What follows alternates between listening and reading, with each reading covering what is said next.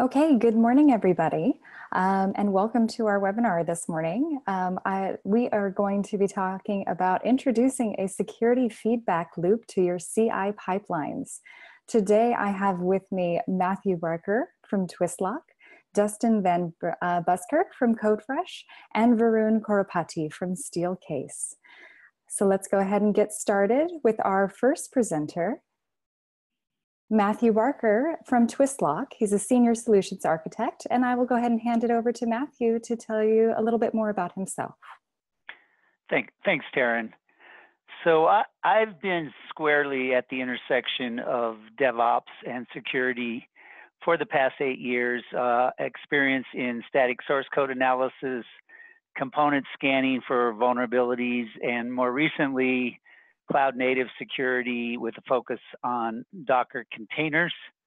Really glad to be here today. And I'll turn it over to our next presenter, Dustin. Hi, everybody. This is Dustin Van Buskirk. So I'm currently employed at Codefresh as a senior solutions architect. I help with proof of concepts and onboarding of our customers. I previously worked with Steelcase and helped them kind of set up this integration that we'll be showing to you later. And I'll hand it off to Varencorabati now.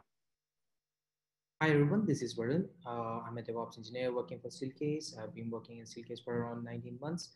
And I worked with Dustin on implementing the CI/CD process and hooking up the security scanning into the CI/CD. That should be me. Great. So today we're going to be talking about how to implement security scanning with Codefresh and Twistlock. So first, Twistlock will give a talk on how to improve security. Then Steelcase will give us some of their use cases for security scanning in their CI pipelines. Then we'll go ahead and show you how Codefresh automation works, and Dustin will provide a demo. So first, I'll hand this off to Varun to talk about Steelcase. Hi everyone. So Steelcase is a 106-year-old furniture company. We offer a wide range of technology products that fits in with the furniture. So as a part of that products, Workplace Advisor is a main application we work on. It's an analytics platform that gives out usage metrics of the office space. And as a part of that, there's a lot of IoT devices, sensors, and gateways deployed all around the office, which has the data of meeting rooms, office spaces.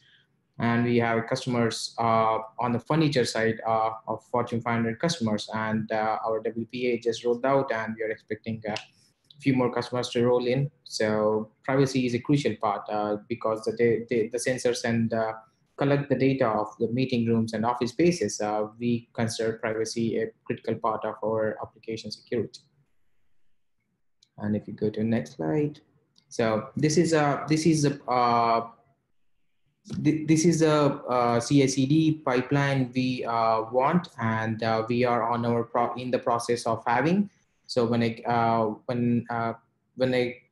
developer commits the code to GitHub, it will send it to Codefresh, and Codefresh will hand it over to Twistlock. And when it comes back, when it passes, it will then redirect the deployment to Kubernetes or any orchestration service you use. We use Rancher.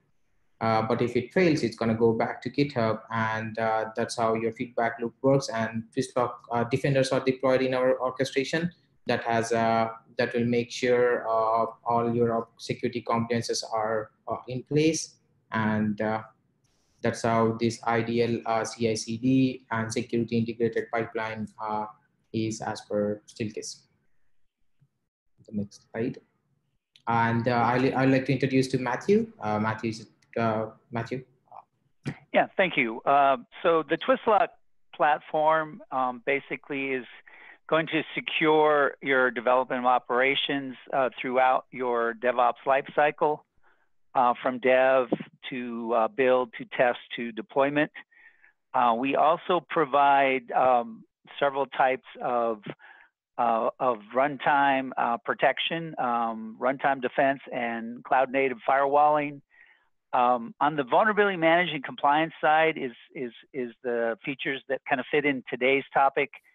We pull in vulnerability data from over 30 different sources, and we do over 300 different compliance checks. We get those compliance checks primarily from the Center for Internet Security. What's really important, though, about scanning for compliance and security is that what we've found is a typical application is only about 10% custom code, and 90% would be the components in your app, and then the binaries in a typical Docker file, such as the base OS and the base image.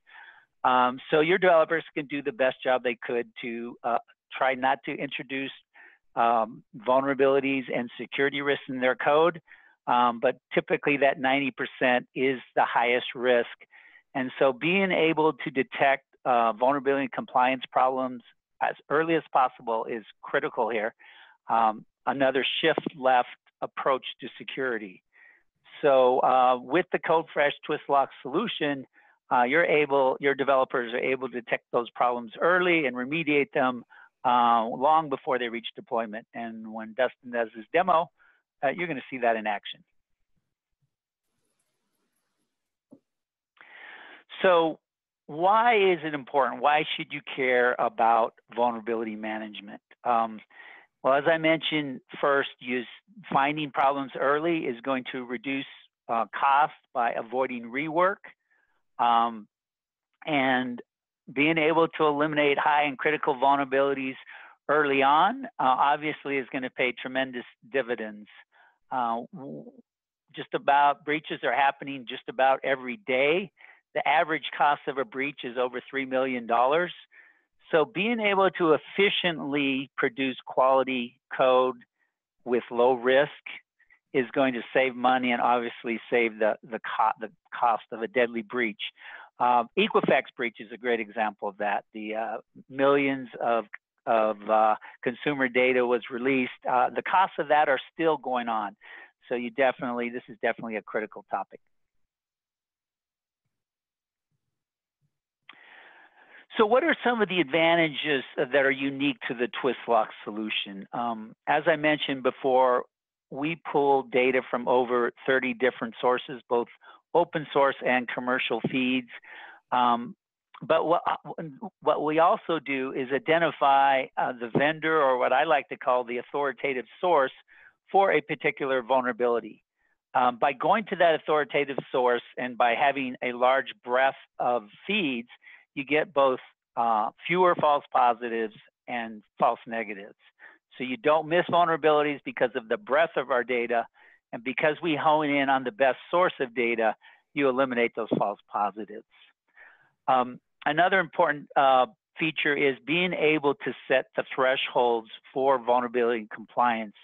What I've found through my experience is that most of the vendors out there, particularly the OS vendors, they only fix the medium, high, and critical vulnerabilities, and they focus on the high and critical. So the low and medium vulnerabilities often do not get addressed.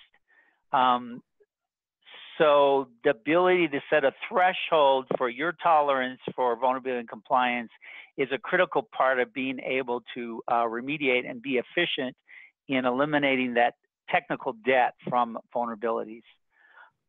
Another important thing is, I like to say, nobody likes someone that reports a problem and never offers a solution. We at Twistlock, we don't want to be that guy. And so what we do is, whenever we show a vulnerability or compliance issue, there is a clear remediation path. So your developers, we can uncover those problems early and then give your developers the tools they need to remediate those problems quickly.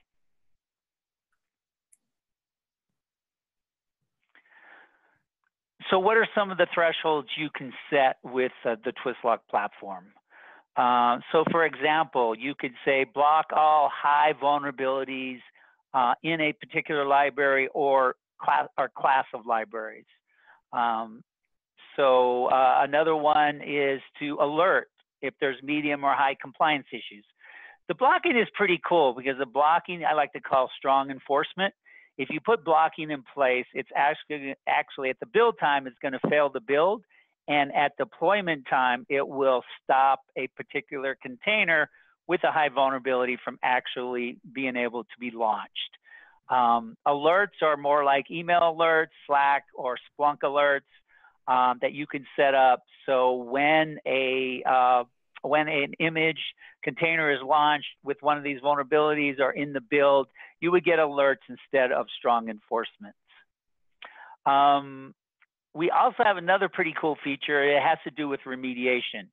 Oftentimes for a vulnerability, there is no remediation. The vendor does not have an available fix. Maybe it's a low vulnerability. You can actually tweak our settings, so only reporting vulnerabilities with a known fix. And that way you know there's a clear remediation path. So our threshold settings are very flexible and kind of to meet your own needs and demands around compliance and vulnerabilities. All right, so this is the flow that introduces the new integration point for the Codefresh users to call on the Twistlock service to scan their Docker images after they are built before they are merged into shared branches.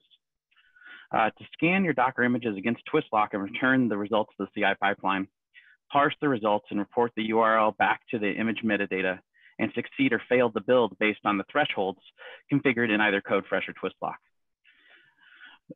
This can be used to prevent known security risks from being introduced to other developers, pushed into a shared Docker registry, or possibly deployed to your upper tier Kubernetes clusters.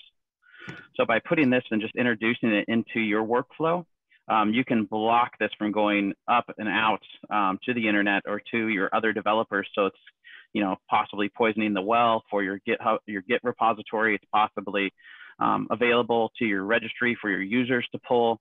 So it just offers a really nice block, like a gate that is required in order to pass anything through into those upper tier environments or to your users. And the feedback.